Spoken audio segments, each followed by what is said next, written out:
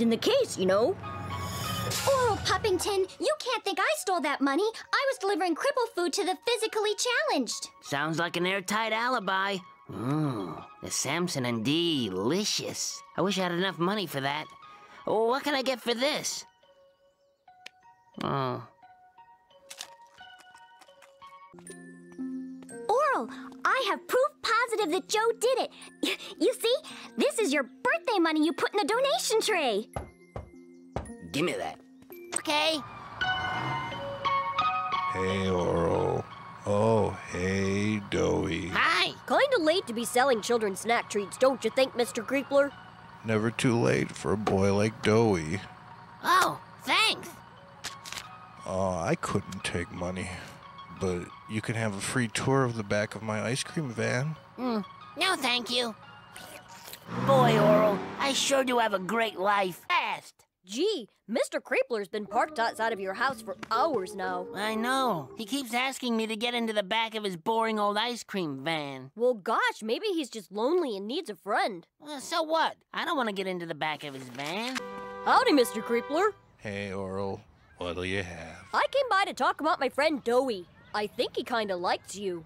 Enough to get in the back of my van? Well, some people really like presents. Presents, huh? Well, what would he want? He has rather expensive tastes. Thinking of you when I'm by myself, you keep turning me on. I know you're out with someone else, you keep turning me on. You keep turning me on. I don't care who or where you've been or what you did, you're with me now. I'm so happy and I wanted to say, you keep turning me on. Doughy, I wanted to thank you for that trip to Paris. Out of my way! Hey! Mr. Creepler, Doughy. I almost made a big mistake. Let's get in the back of this van of yours.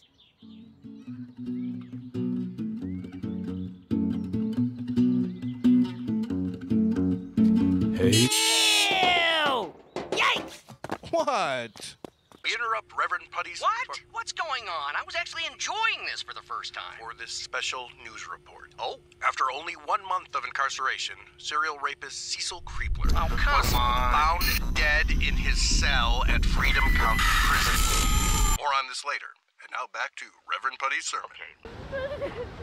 Creepler was apprehended last March when Diorama elementary school teacher Agnes Sculptum, described as a generally disinterested human being by her students, doggedly stalked the perpetrator for several weeks, heroically sacrificing her virginity along with her naturally blonde hair in order to finally apprehend the violent, brunette-chasing Romeo. When asked how she came to catch this perverted ragamuffin, Sculptum simply stated, "I left my doors unlocked."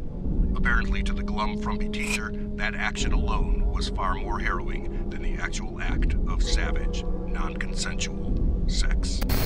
Reverend, back to you. You're kidding. No, back to you. That's a tough act to follow. What was that? Never. Okay. What was I? Jesus. Yeah. Oh, okay. So in closing, let me stress. Procreation/children is blown for the worms and the other animals that get it on by themselves. Who wants to be a gross... Say,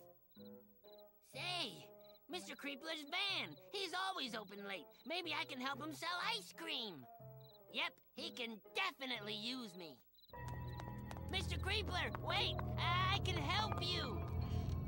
Mr. Creepler?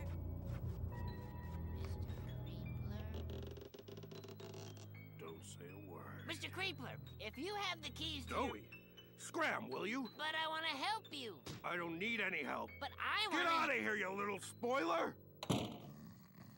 Great. She's not even scared anymore.